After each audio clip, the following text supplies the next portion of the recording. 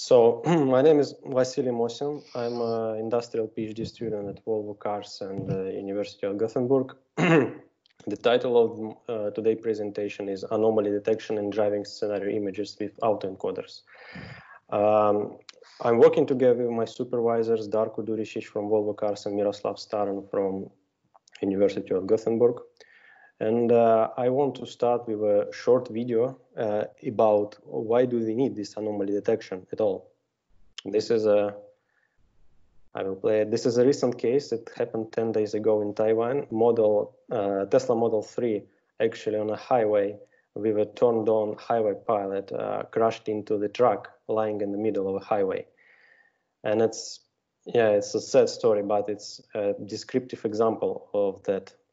Why it's actually important to have an anomaly detection algorithm in self-driving cars, because it's obviously that a white truck lying in the middle of a highway is anomaly, and also the roof was white color, and it seems like the object detection algorithm mixed it up with the sky or something. So yeah, this is like a background of why we need anomaly detection. Next slide, I want to talk a little bit about our general topic, which is develop project.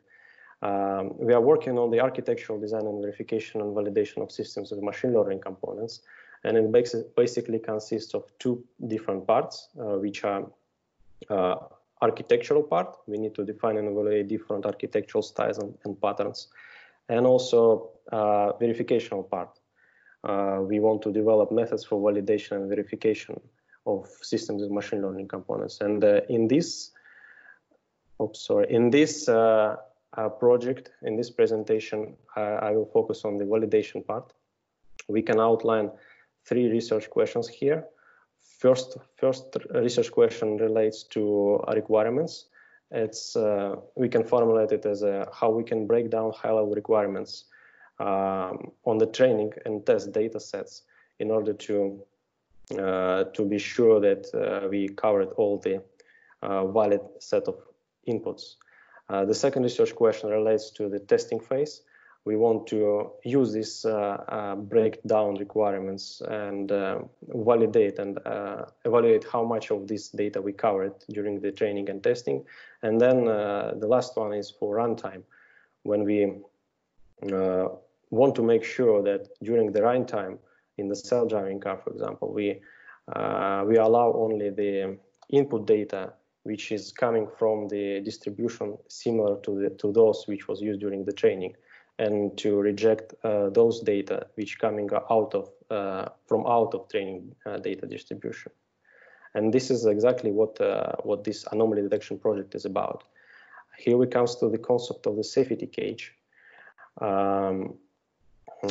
This safety cage allows to actually implement this anomaly detection in a self-driving car for some deep learning system or machine learning system inside. It can be, for simplicity, let's assume it's object detection algorithm in a self-driving car. So we have this deep learning system, and we want to make sure that, for example, if this object detection algorithm was trained on images from Swedish roads with mooses, and once we have a kangaroo image apparently, and we want to reject this image, and we want to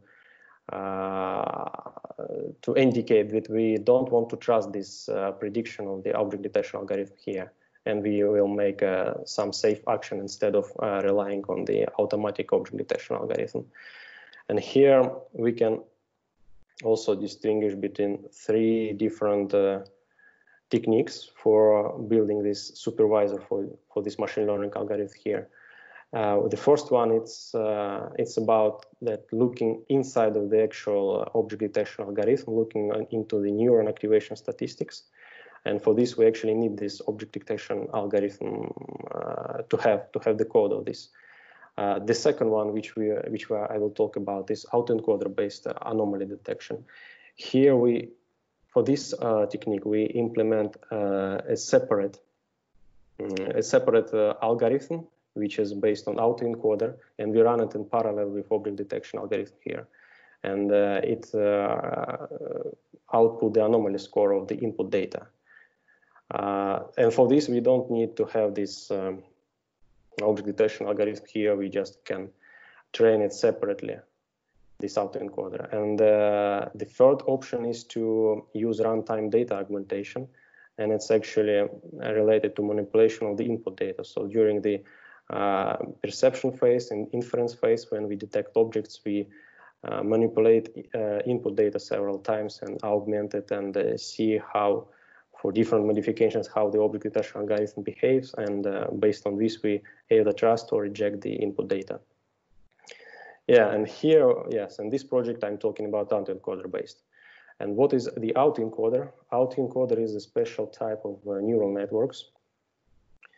It actually has the input and the output the same.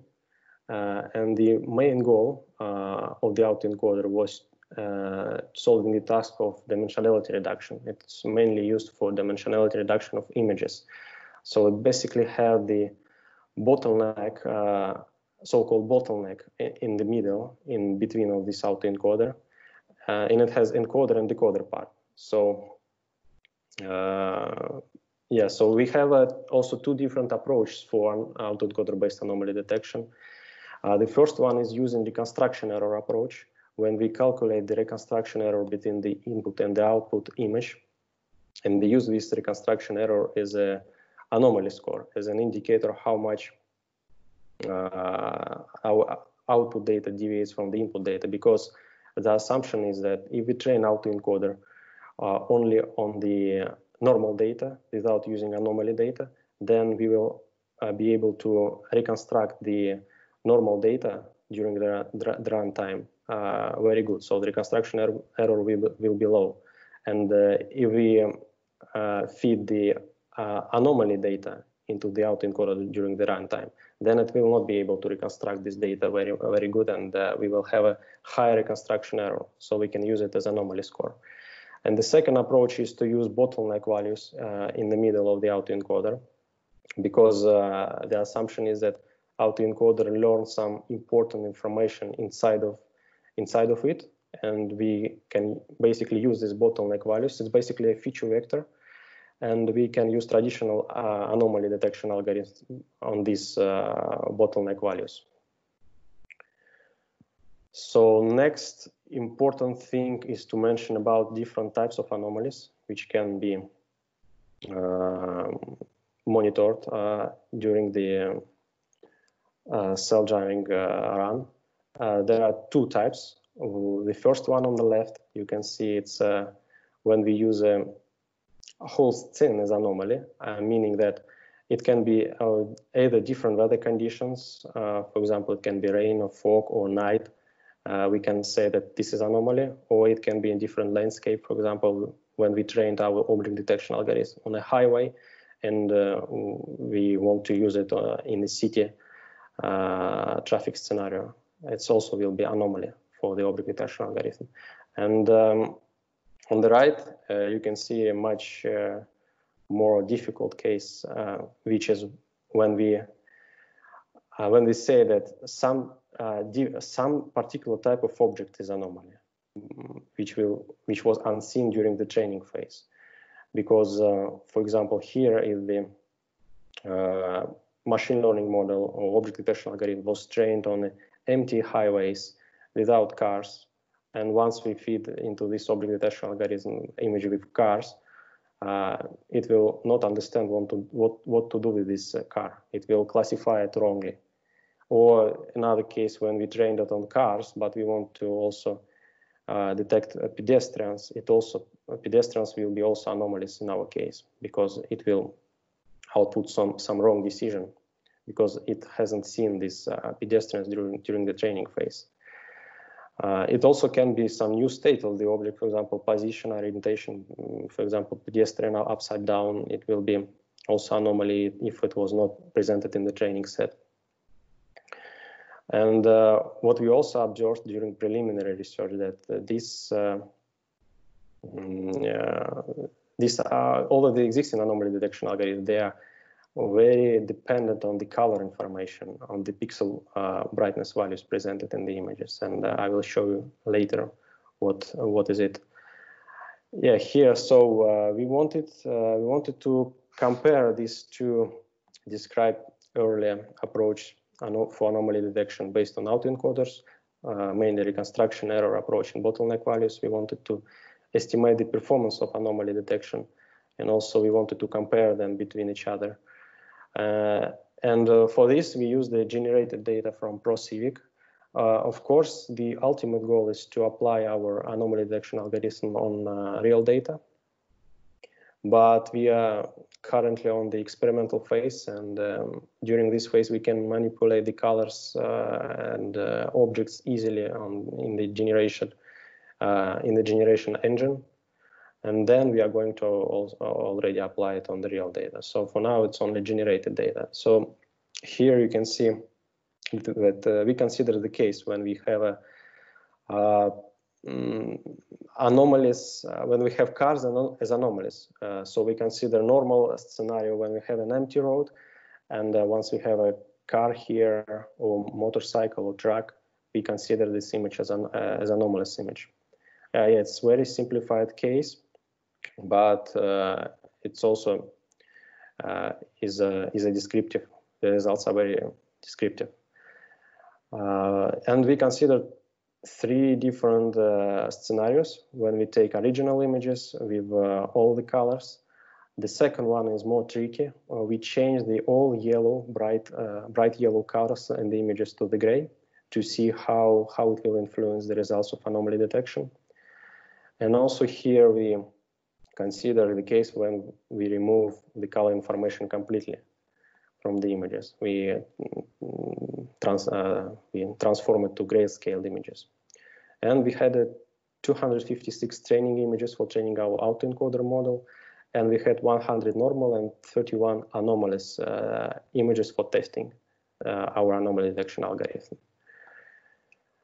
A little bit about the model itself. So here is our actual autoencoder. It consists of the encoder part and decoder part. Encoder ends here, so we have a 3 convolutional plus pooling layers, and in the decoder part we have 3 deconvolutional and upsampling layers.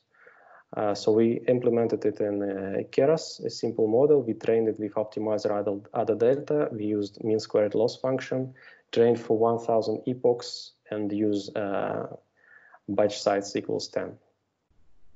So yeah, a little bit technical information. It's supported for reproducibility of our results.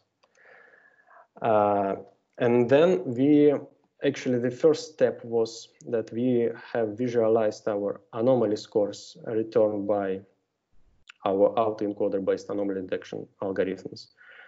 And here we put these plots for every case, for original images, modified images, and grayscale images, and for different approach, reconstruction error and bottleneck values, lower row. And we can see that for when we used original images, we had a very clear separation. Not very, we had some intersection here, but these two groups of normal and anomalous images were we could separate with some threshold here.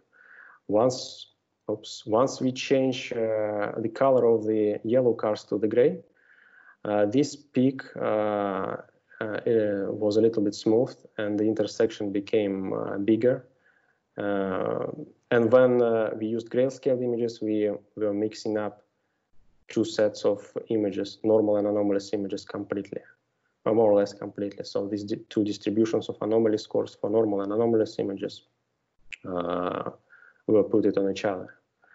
And in order to compare the results numerically, we have considered this anomaly detection task as a binary classification problem.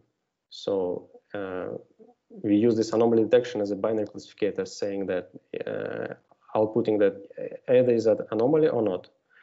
And from here, we can see that putting a different threshold on the anomaly score, we can put it here or here.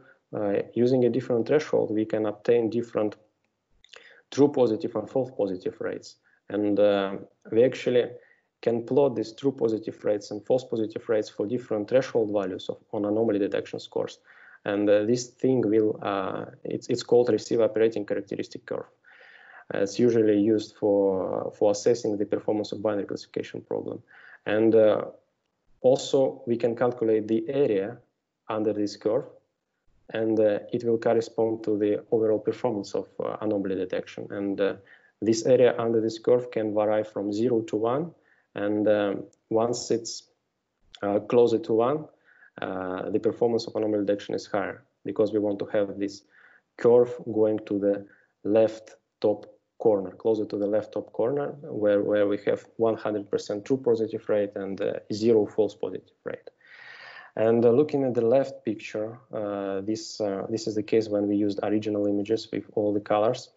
And they see that the reconstruction error approach outperforms a little bit the bottleneck values approach according to Roca-Hooke score, area under curve. When we change the color of the yellow cars to the gray cars and motorcycles and trucks, we actually see that reconstruction error approach performance decreases a little bit, up to 0.947, while the bottleneck values wasn't affected by this changing of the color. And also, once we have a grayscale images on the right, we see that bottleneck values approach still shows some more or less good performance with Roca-Hooke score equals 0.871, but the reconstruction error approach almost approaching a random guessing line, which is approaching 0.5 Roca-Hooke score, where we have a random guessing actually. And from this we can conclude that this bottleneck values approach, it wasn't affected by the modification of the color information, but the reconstruction error approach was influenced a lot. So we're changing the color, only yellow colors to the gray, and we already see significant drop in the performance of anomaly detection for reconstruction error approach. And for the grayscale images also, it decreases even more. And what is also important here, if we look at the point where we have a true positive rate equals 100%, this is the most important point from the perspective of self-driving context, because we want to have this true positive rate always to be 100%. We want to detect all the anomalies, but at the same time we want to maintain a relatively low false positive rate, which is the case for bottleneck values approach, because we can see from the pictures it allows to have a, for example, in the case of original images on the left plot, we can see that we have a 100% true positive rate at this point, and we have less than 0.2 false positive rate of anomaly detection. While for reconstruction approach, it's not the case. When we have a 100% true positive rate for reconstruction approach, we actually detect more than 60% of false positive anomalies, which is not good. Yeah, and to conclude, so I've presented two different approaches of autoencoder-based anomaly detection on a high level. I discussed how it is used in the context of a safety case, because it's important to understand how it can be used in the actual self-driving car architecture, and it actually acts as a safety case. So we detect anomalies and we actually trust or reject the output of our deep learning model. Also, we estimated and compared the performance of two autoencoder-based methods using a simple use case scenarios on generated data. We also showed that reconstruction error approach performance, it's basically it's affected a lot by the color manipulation on the images, while the bottleneck approach wasn't affected so much, at least when we change the yellow colors to the gray color of our cars. But in general, also, when we used grayscale images, bottleneck values approach also showed the high performance of anomaly detection. And this bottleneck values approach also allows us to maintain a 100% true positive rate with less than 0.2 false positive rate, which is also good in the context of autonomous driving. These things, they are kind of can be correlated with the results of SMILE 2 project, which was finished a recent time ago. And their authors also investigated this problem of anomaly detection and safety cages, and they were focused more on the different types of anomalies rather than objects. They were focused on the weather conditions and landscape scenarios, but we also think that when we have objects as anomalies, it's more difficult, and we also need to work on in this direction. And the future research may and have to include the experiments with more complex autoencoder architecture, because the architecture which I showed you was a simple one with only 3 convolutional and 3 deconvolutional layers in the encoder and decoder, but there are of course more complicated autoencoders, and maybe they will allow to get a better score. Of course, using the real data, we want to move to real data scenario, and also considering different objects as anomalies, because it was a simple case when we had the cars and the empty roads as a normal images, but it's more difficult when we want to consider, for example, images with cars and cyclists, but we want to detect pedestrians or animals as anomalies, or animals which were not presented in the training set, like mooses versus kangaroos. So this research will allow us to make these things not happen in the future, hopefully. That's it. Thank you for your attention, and I'm ready for the questions. Thank you very much, Vasili. Do we have any questions? I don't have any questions, but I would like to remind everyone that the plenary session starts again at 15:15. There seems to be some confusion that some people think that the keynote starts at 1600, but that is incorrect. So I just wanted to make sure that everyone understands that we are continuing at 15:15, so in 12 minutes.